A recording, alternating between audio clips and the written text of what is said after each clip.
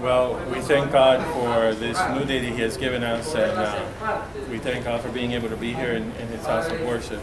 I don't see any birthday gifts, so I would have just assumed that there were no birthdays this past week. No? Okay. Well, I'm just substituting for Sister Carol today. She was supposed to be in Chicago, and the plan was that I was supposed to take care of the class while she was out. So here I am, taking care of the class as well as I can. But before we get into the lesson, we're just going to go ahead and, as Sister Carol does usually, go over some of the questions that we had for the lesson. And you all, of course, are going to have the answers for us, right? Yes? All right. All right. So first question would be, did Joshua tell the Israelites that God gave them cities in which to live that they did not build? So cities that they did not build, did Joshua tell the people of Israel that they were going to have those cities? It's a yes or no question. The answer is yes. No. Yes. Is it no? Yes. A yes. Brother Ignacio, are you sure, brother? Okay, so he did tell them that. All right. What a blessing that God will prepare things for us that we did not even have to fight for. And that is a reality in our lives. You know, if we look at our lives and we're able to look back and we're able to see the things that we enjoy, so many things that we enjoy that that we did not even have to build, that we did not even have to fight for, but God has given it to us. And since this is Memorial Day weekend, I think about the fact of so many who have gone to war for the liberty and the freedoms that we cherish so much today, and we are the ones that are enjoying it. So it's a blessing from God as well when we think about that and look at our lives. It's more than just being able to look at this in a lesson, but being able to look at our own lives and see the things that we can enjoy because God in His great goodness has given them to us. Second question, which God did Joshua say he was going to serve? Which of the many gods of the land did Joshua say he was going to serve? Does anyone know? Yes, Alexander. God. The Lord God, right? Okay. You have a different answer? The Lord. Okay. So we all agreed that it was going to be the Lord God that he was going to serve. Joshua did not say, now this is an ABC question, so here are the answers. He did not say, God is jealous, God is holy, God has done good to the Israelites, or God will overlook service to foreign gods. What? What was it that God? He didn't say what? Overlook the service. So God was not going to overlook it. First of all, because He is a jealous God. He is the only one. He wants our undivided attention and devotion. And He is a holy God. So idolatry is not holy, right? It is perverse and corrupt because we are putting other things before God. And God has done good to the Israelites, but God will not overlook His service to foreign gods. Okay, next question. What was the purpose of the stone that Joshua set up at Shechem? Brother Anthony. Brother Anthony. What was the purpose of the stone that Joshua set up on Shechem? It was a memorial. Are you sure? Not too sure? Sister Flor? It was a witness. It was a witness what they had said. A witness to what they had said. Okay. So it was a memorial, a witness. How many of you read the lesson?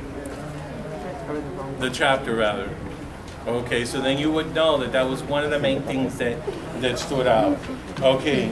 Joshua was how old in Joshua 24:29? How old was Joshua? For those of you who read the lesson, Sister, he was 110 years old. And what happened to him at 110? He He what? He died. He died. And where did they bury him? Where? In Canaan. Well, specifically. Oh. Does anyone know? I'm being specific with that question. Does anybody know where they buried him?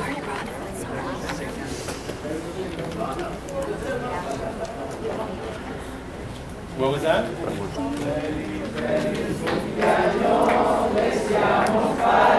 I cannot hear you.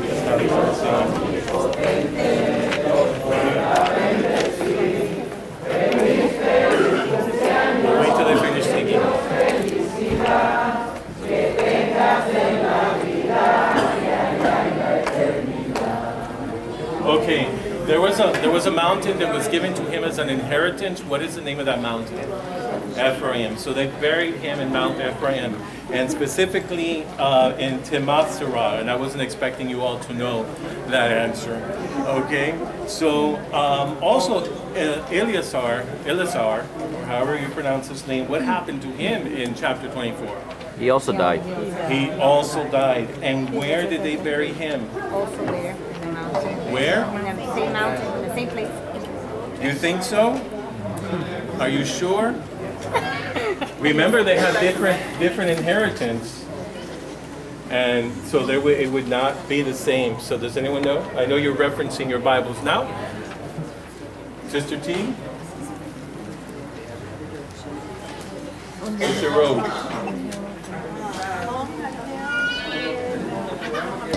What was that, sister? Belonging to his son, the mountain. It's the same mountain, no? You know what? And it's my fault because I'm looking at Joseph's answer, and I'm talking to you about Eleazar. So good, sister, good. You caught up. So where did they bury Joseph then? The same mountain. In the same mountain? No. They buried him in Shechem. Okay, so Joseph was buried in Shechem, right? Do you all agree? Okay. All right, so yes or no again. Did the Israelites serve God as long as the elders who knew Joshua lived? Yes. Yes, okay. So they served God as long as Joshua and the elders who survived Joshua. Where were the bones of Joseph buried? I already gave you that answer, didn't I? And Shechem. All right.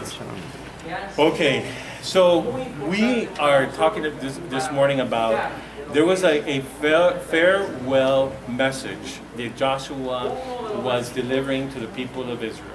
This whole chapter has to do with the fact that he knew this was it for him. And he was going to he was addressing them. It was his farewell address, okay? And he was basically making them accountable for what decisions they were going to make after his passing. So he was making sure that that they would realize that they needed to make a decision. And before we go there, I want us to turn to Joshua 17:13, actually verse 12 and 13, and somebody who would read that for me, I would greatly appreciate it. Because this here, Joshua 17:12 and 13. Keeping in mind that this was his farewell address, and we go back to chapter 17, and there's something that happens here, and you tell me what that is. Who would like to read it? Sister Grant. Loud and clear, sister. Yet the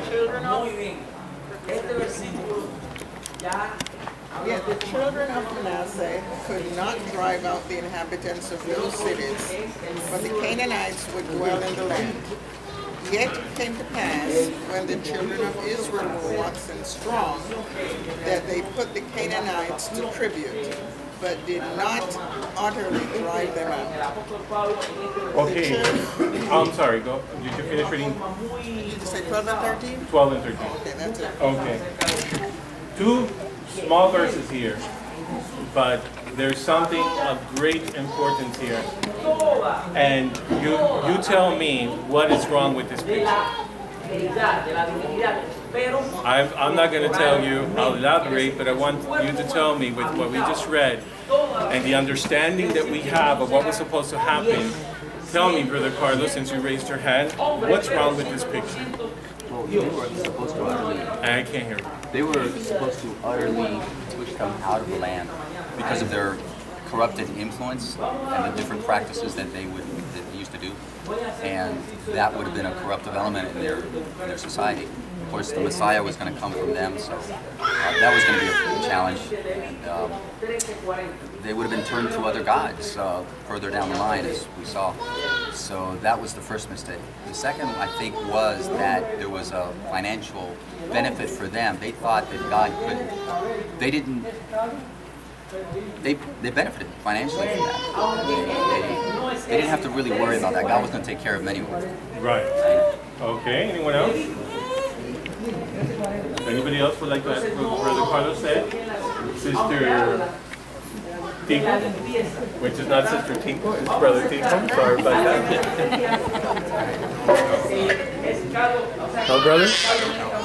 Okay, then Sister? Well, he said a lot.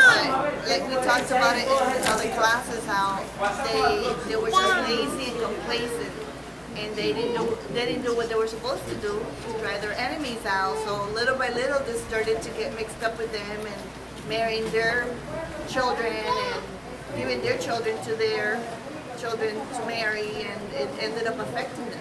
Okay. And that is all true. But let's point out a couple of things here. The sentence starts with yet.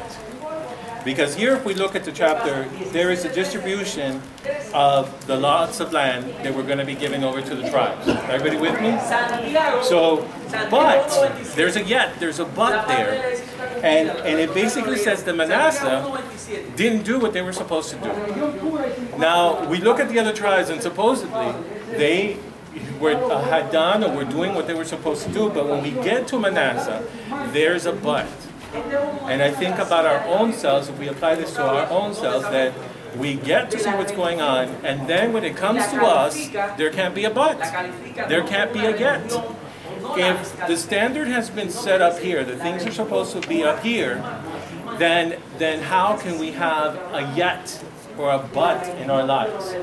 None of us want to be in the position that they would say, well, so-and-so and so-and-so and so-and-so, yet Br.Miguel, okay, or you can put your name there, failed to do this. Now, I want you to realize that the inhabitants of the cities, they were dwelling in Canaan, could not drive out the inhabitants of those cities. Manasseh was not able to drive them out. Could you tell me why? Why weren't they able to drive them out? Sister Brenda. It says here in Spanish, and I just compared it to what it says in English. It says that they were strong. They were strong, suficiente. In verse 12, Oh. Why did not they drive them out? Because they persisted. The Canaanites persisted. The Canaanites persisted. And yes, brother. This is my thought. I don't know if I'm right. But it couldn't be maybe because Manasseh were divided into they went to two different areas. Okay. And maybe that's why they didn't have enough. But what was the commandment was that you have to drive them out. You have to destroy them. So yes, they were divided. Yes, the enemy persisted. So bringing that to us, don't we have an enemy that is persistent? Isn't he persistent? So just because there is a resistance, the enemy persists, and in this case, the enemy was persisting, and they're saying, we have a stronghold here, we have a fortress here, and you are not going to drive us out. Basically saying, I don't care what your God has said, but we are holding on to this land, and we're not letting you go. Yes. But they were weak. They didn't, like it says, they got stronger. So that means that in the beginning they were weak. So they didn't fortify their weaknesses to be able to drive them out. And then the enemy persisted, so then that's what they... Well, getting ahead of myself here, shame on them. Okay? Because if you look at the fact that the verse is giving us the facts that they have become strong, so you're telling me that they have become strong, yet they settled to be able to live with the enemy there. So it was not an issue anymore. And they were strong at the beginning, but they became even stronger, and yet they settled. And it goes back to the message that Sister Carol brought not long ago regarding complacency. They had everything on their side to be able to drive out the enemy. Yet they chose to do something different than God told them to do, and that was to dwell with them. And let me tell you something Sister Carol said in her message when she brought the message. She says, you fight until you get the victory. You do whatever you need to do to be able to get the victory. You do not give in because you feel all of this in your body. You do not give in because there's this overwhelming wave that is coming against you like a tsunami. You persist. And as long as the enemy persists, then you have to persist. And you have to build your stronghold. And you have to stand your ground. And you have to go after the enemy and be able to clear it out. You can't get used to just living with certain things in your lives. We cannot get used to that because they're going to come and bite you at the end. Brother T. I was thinking that many times God will leave a mark.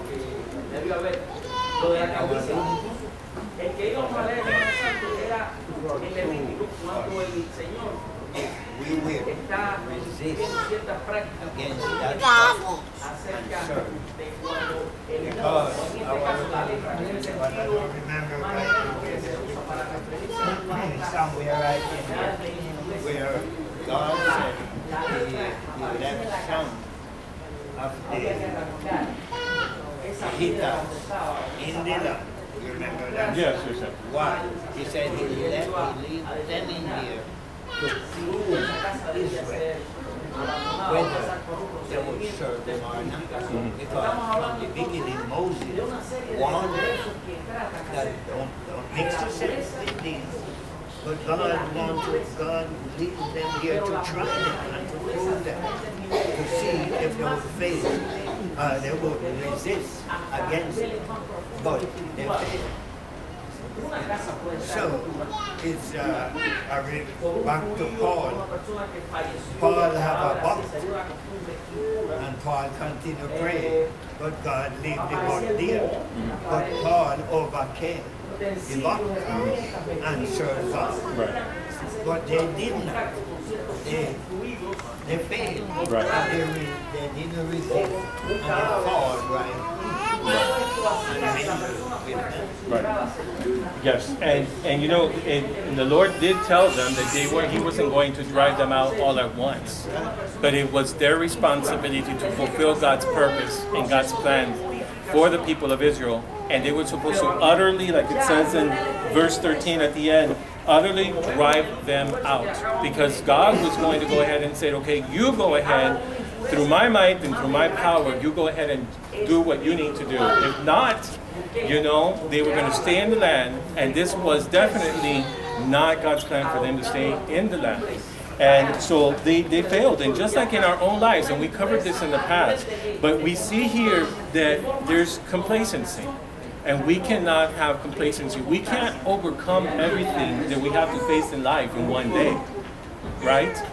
Our lives have stages. We have different seasons that we go through and different experiences. But as those experiences come, God wants us to drive the enemy out and not let him gain any ground in our lives. So now, let's take a look at a contrast to complacency in Philemon chapter 21. Philemon verse 21. There's only one chapter. 21. This is the contrast to complacency.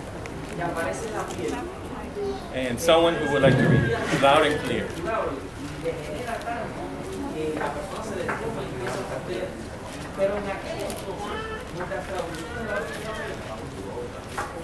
Anyone have it? You're in Spanish? English? Having confidence in thy obedience. Philemon 21. Brother, what was that? Having confidence in thy obedience, I wrote unto thee, knowing that you would also do more than I say. Okay, did everybody read that verse 21? I want to make sure everybody reads it. Because this is a contrast to complacency. It would be the opposite. Here God tells the people of Israel, you need to drive these people utterly out. It is to be completely taken out of there. You have become strong. You have the ability to be able to do it. You have the power in my name to be able to drive the enemy out. Yet you did go ahead and you brought them subject unto you, and you made them pay taxes, and they were slaves to you. But what was it that I told you to do? I told you to drive them out. Here they had all the resources, and yet they didn't. So here in verse 21 in Philemon, we see, what do we see? Someone tell me. Someone tell me, please. Interact here with me. Does everybody see that? What Sister Janet is saying? Could you let them know? That they go beyond. Right, and could you read the verse to them? Having confidence in thy obedience, I wrote unto thee, knowing that thou wilt also do more than I say. So having confidence in your obedience. Let's look at our own selves. Can the pastor have confidence in our obedience? Or when the pastor counsels us and we receive counseling from the ministry, that they really don't know if you're going to heed counsel? Remember what we talked about last week?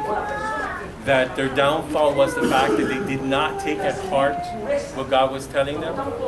They did not take heed to what was God telling them, and it said there that they did not, I can't remember exactly, but they did not fully heed or fully pay attention to what God was telling them. But here you have someone that is being written to, and they're saying, but I have confidence in your obedience. I have confidence because I have seen how obedient you have been. I have confidence because I know that you have not been complacent and taken it easy and just slacked off and become sloppy and careless. But I have confidence because of what I've seen. I know that you're not just going to do what I said for you to do, but you're going to take it even further. You're going to take it beyond what I said. You're going to make sure that it's done and that every T is crossed and that every I is dotted. And we have to look at ourselves, myself included. Can someone say that about us? Can our pastor say that about us? Can he say that about me? You know, that when you're counseled, when we hear a message that is preached, when we hear the trumpet sound, when we hear the admonition, are we going to take it at heart? He's going to be able to be confident that he's going to be able to have a congregation that is going to take that at heart and take it even to the next level. Or are we going to find loopholes? You know what loopholes are? Loopholes are, oh, well, he said this, but he didn't mean this. So it's like going under the radar type of thing. Just finding those little loopholes, making things exceptions. Everything is an exception. Obviously, there are exceptions to certain rules, but everything cannot be an exception. So making sure that there is no complacency in our lives is that we have a heart that takes heed to what God says. And we put into practice, we pay attention to what is being taught to us, that we'll be able to take it even to the next level. And that testimony will shine, and that testimony will be seen that you're a brother, you're a sister, I'm a brother that takes things at heart, and we do not let the Word of God just fall to the ground. Okay? Moving on from there, going back to his farewell address, there's some key verses here that I wanted to touch upon before we finish. Going back to Joshua chapter 24.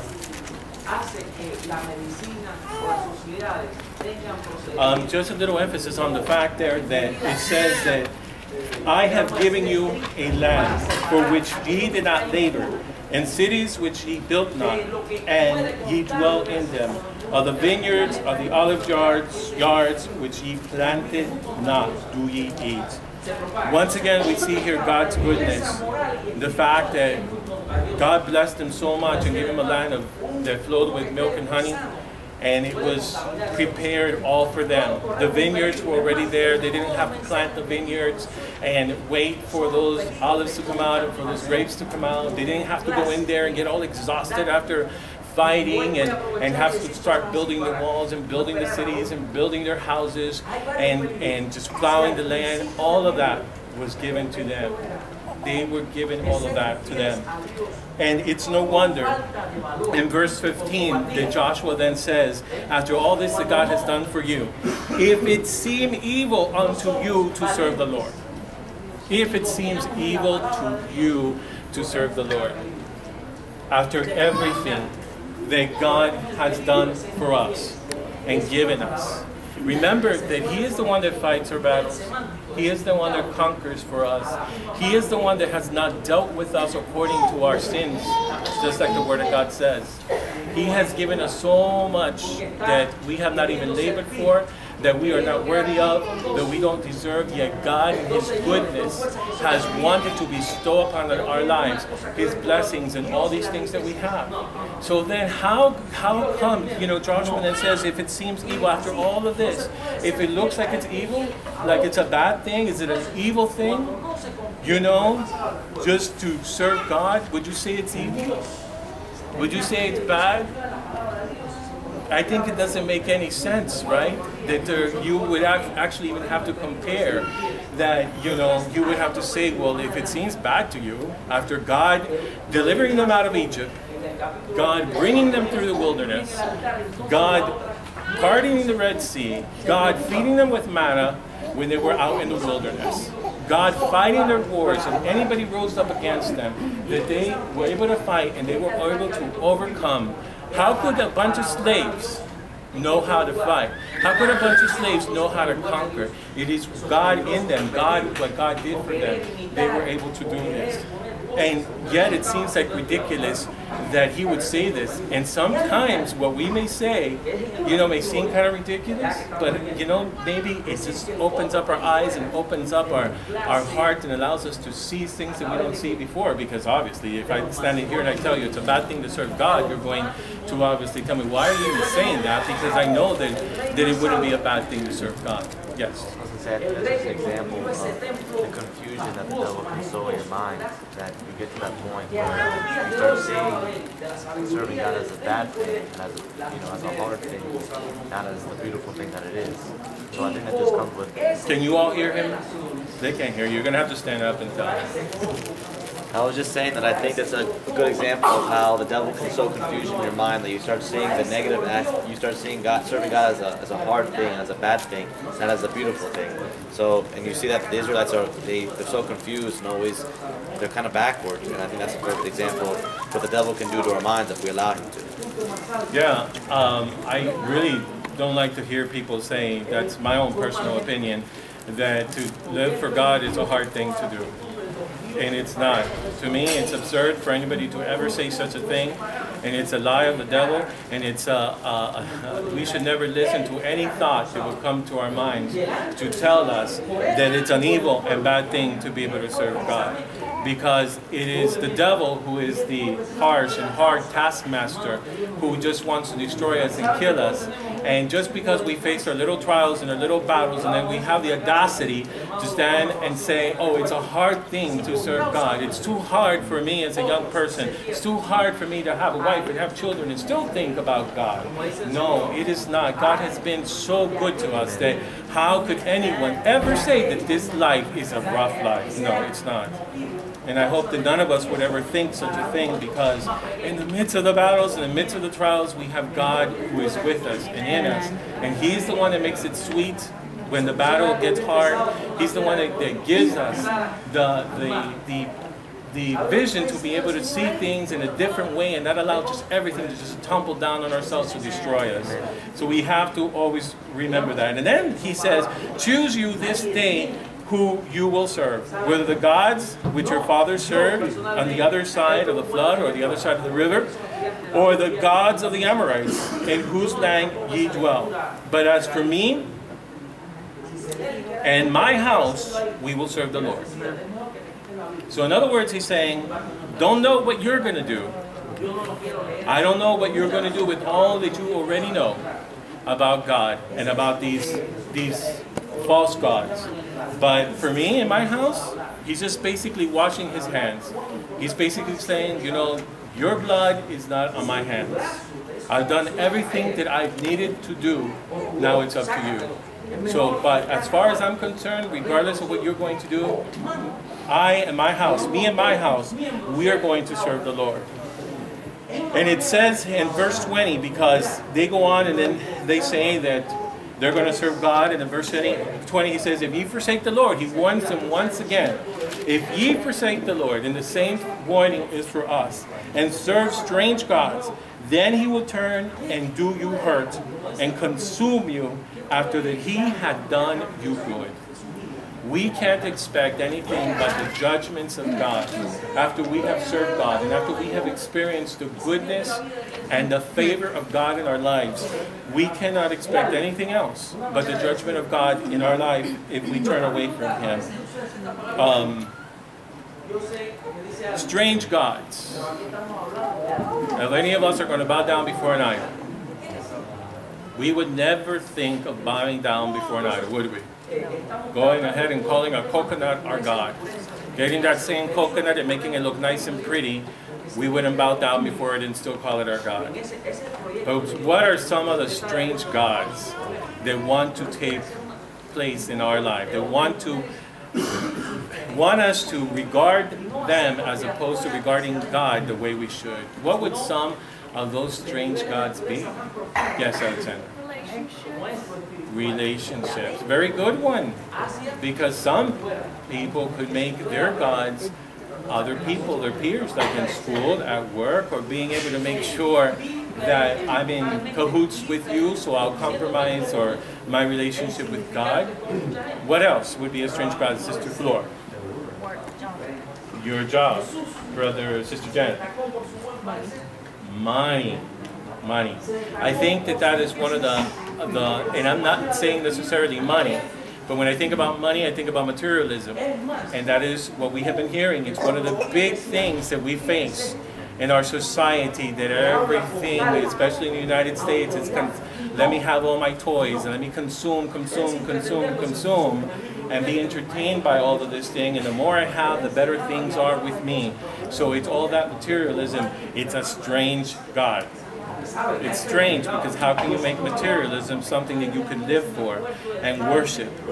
And you look at the word strange, it's abnormal. It's not the normal thing. It is not the right thing to do. It is not rational or reasonable that we will go after a strange God such as materialism or peers or our jobs. And you were going to say something. The same thing, materialism. Yes. Oh, and that's a very good one. You were going to say something? No. Okay. I was going to fix this. Self. Not just materialism, but serving our own selves. Selfishness, greed. That we would only think about ourselves. And we could go to James 1:27 regarding that. Somebody please look it up. James 1:27.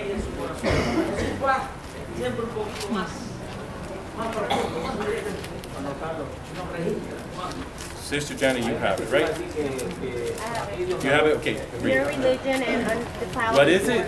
Your religion. Your religion. And undefiled before God and the Father. And undefiled before God and the Father. Is this to visit the fatherless and widows in their affliction and to keep himself unspotted from the world.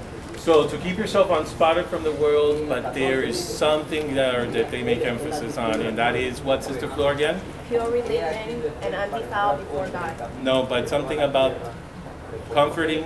Oh, to visit the fatherless and widows. Okay, so there, in reference to what Brother Anthony was saying about serving our own selves, there it's telling us what pure religion is, which will we live unspotted, holy lives. But it doesn't stop there. It's being able to comfort and console those. It says they're the widows, and it says those who are afflicted. So it's not just about thinking about our own selves. That would be another strange God. That as the body of Christ, we would just be thinking about ourselves instead about reaching out to those who need us. And trust me, we need each other, and there's always somebody who will need us. Going down to verse 25, 5 minutes. I have 5 minutes. We have 5 minutes. So in verse 25, so Joshua made a covenant with the people that day and set them a statute and an ordinance in Shechem. And Joshua wrote these words in the book of the law of God and took a great stone, a huge stone, and he set it up there under an oak that was by the sanctuary of the Lord. He set up this huge stone by God's sanctuary. And it was supposed to be, as we said in the beginning, a witness between them and God with what just happened here. He told them, you know what? Choose you this day what you're going to do. I'm going to serve God regardless of what you said or you say or what your choice is, he said to them. And they responded. And they said, oh no, we're going to serve God and we're going to be faithful to God. So what did he do? He made them accountable by putting that huge stone by the sanctuary. So every time they would pass by that sanctuary, every time they would have to go to the sanctuary, because that was the place where they were going to worship and where the Ark of God would be at, they would remember their words that they were going to serve God. And that monument would stand there to be able, not just for them, but so they can pass it on to their children and their children's children, and those children pass it on to their children. When someone would ask, what is that big stone by the sanctuary? What do you think that we're supposed to say? Oh, that's just an ornament we put there just for the, make the temple or the sanctuary look good and nice.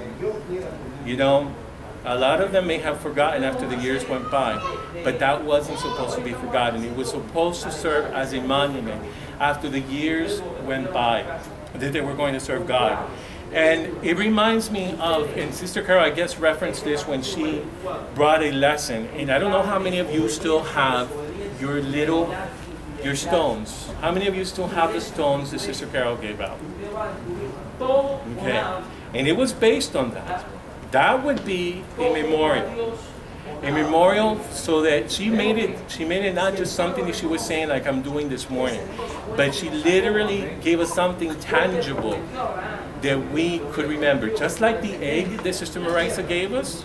How many of you still have your eggs? Okay. So the egg is a symbol of what we're supposed to do with our money. That little rock that she gave us is to remind us what, as a memorial, what our commitment is to God. That choosing, that decision that we make. You know, they were supposed to choose that day who they were going to serve. And we have to choose every day of our lives. We choose that day that we repented of our sins and we turn our lives over to God. But this is a daily thing. A daily thing that we would never forget, the commitment that we made to God, that we said we're going to serve you, that we're going to honor you, okay? We cannot forget that. And this is what that stone was supposed to be used for, and that's why that little rock that Sister Carol gave us was something tangible that we could hold on and remember that message, and remember that we would not move from God. And he says here in verse 27, and Joshua said unto all the people, behold, this stone shall be witness unto you. And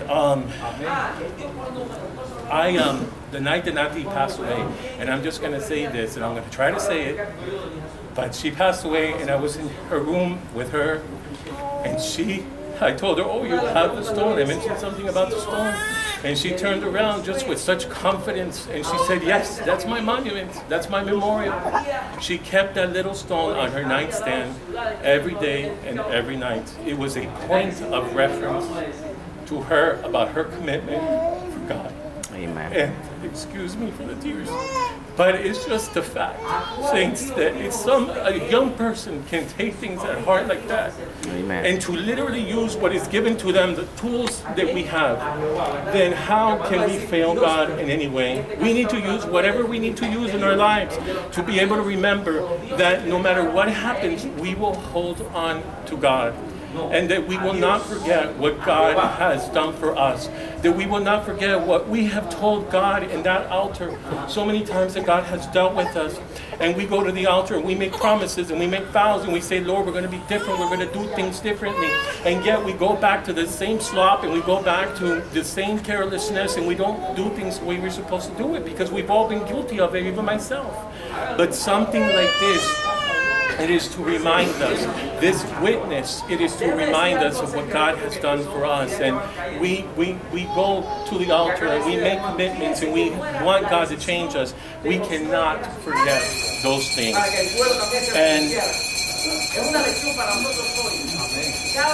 And the last thing that I just wanted to mention is that as long as they had Joshua and as long as they had the elders that outlived Joshua, they served God. But saints, we have to keep this alive. Even when others pass, that we're our leaders and we're the ones who showed us the Word of God. We have to remember and take at heart what we have been taught. And we have to keep that alive. That it would not happen like it happened to the Israelites. That it just, when the generations passed, it was all lost. It was all gone. And they ended up to be captives instead of being the ones to overcome and prevail. So let us keep alive in us all the things that we know and that we have learned through our ministry here. Okay? God bless each one of you.